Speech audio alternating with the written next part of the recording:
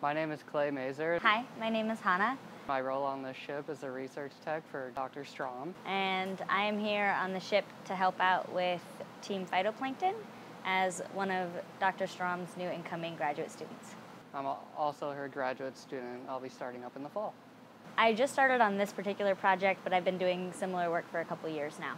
So I've been doing this work for about 2 weeks now with Dr. Strom, so not very long at all, but I did have an RU experience in 2016, which was a great opportunity for me to come work with Dr. Strom and for about 3 months and learn all of what I'm doing now. The focus of our team is to understand what kind of phytoplankton are in the water column and what they're doing, what they're eating, how they're behaving, interacting. So we're looking at dinoflagellates, which are photosynthetic, and ciliates, which are heterotrophic, and we're just trying to classify what the community structure is like out here and what they're doing. This is a fluorometer, and we collect water samples, and then we find all of the little chlorophyll particles which come from their photosynthesis mechanism, and then we extract it out and we measure it using this device, and that can tell us about what's in the water column.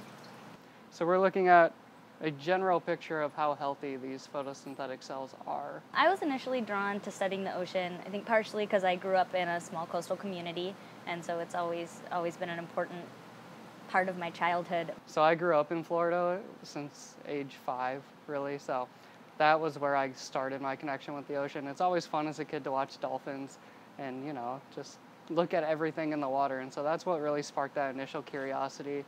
And then it became more and more of a passion as it intensified into looking at exactly what is going on and quantifying what that is. I studied abroad and I took a biological oceanography course, which is what we study, and I was amazed at the level of interaction between the physical, chemical, and biological parameters, and you just don't see that really in any other type of work. It's important to study biodiversity because it's part of what we are as a global community. We're a part of the global biodiversity of Earth, and to understand ourselves and our place within the ecosystem, it's important to understand the rest of it too. We're just one type of organism, and it's really important to remember that all organisms are important and have important roles. A true, genuine curiosity of what is going on with whatever you're interested in, whether it be biology or physics, chemistry, whatever. Just really have a passion for it and be curious and ask questions, because that's what's going to progress you in the future. There's a ton of troubleshooting involved, so you just have to learn to go with it, and when you get frustrated, to just take a breath and keep persevering.